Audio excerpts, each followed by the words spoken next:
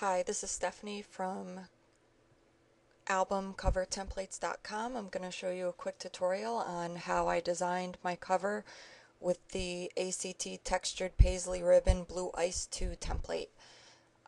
Open the picture that you'd like. Use the move tool. Move the picture over. It's too big, so I'm going to make sure I have my I have to move this over so you can see my layers, my picture layers chosen. Edit, free transform, hold the shift key down, and I'm going to put this over to the side. Sometimes I just put it up here, but I think I'm going to do something different and put it right about there. Now you can do view, show, grid, so you can count squares to make sure it's exactly placed. Then hit enter or return to get rid of your transformation lines. I'm going to select this tool, go on my background cover layer, and again use your show grid if you want it to be exact. I'm just eyeballing it for the purposes of this video. Now that I have that area selected and my background is highlighted, I'm choosing, let's see, image, adjustments, exposure. And what I'm doing is sliding the gamma slider so this border is close to this. I'm making it more white, but not so white. If I slide it all the way over, it's white. But I want to leave it like this because I do want to see my background through this border. So that looks good. I'm going to hit OK and click off it. So now we just see the border. Now I'm going to go back to my picture layer and make a stroke or a border right here around the picture. So for that, edit, stroke, and again make sure your layer with the picture is chosen. Color, this color I chose, I sucked it right out from my picture. So you could suck any color for your picture, and I'm going to use this dark bluish gray. Hit OK.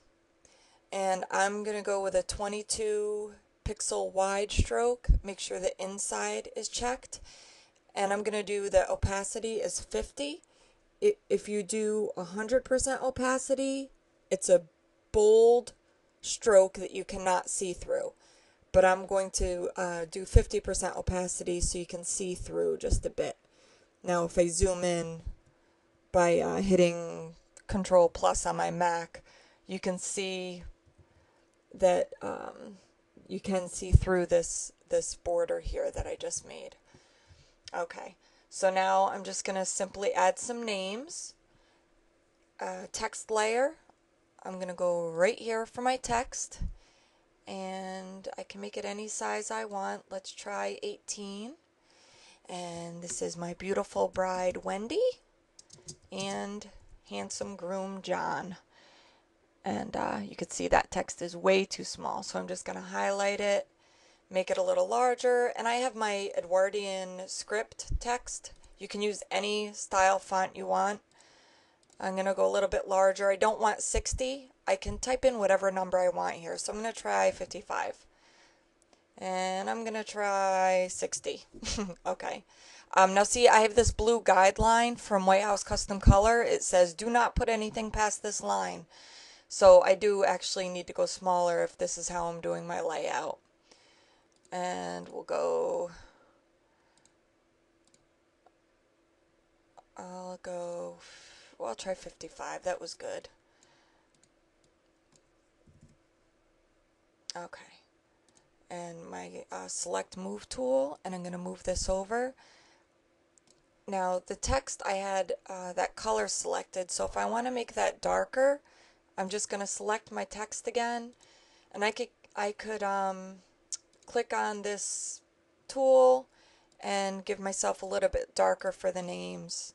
Okay, and it could be any color you want. I'm going to keep that, and then I'm ready to save it. So layer, merge down, layer, flatten image, and you could see my layers all go into one. And then you have to name it something else so you don't save over your template.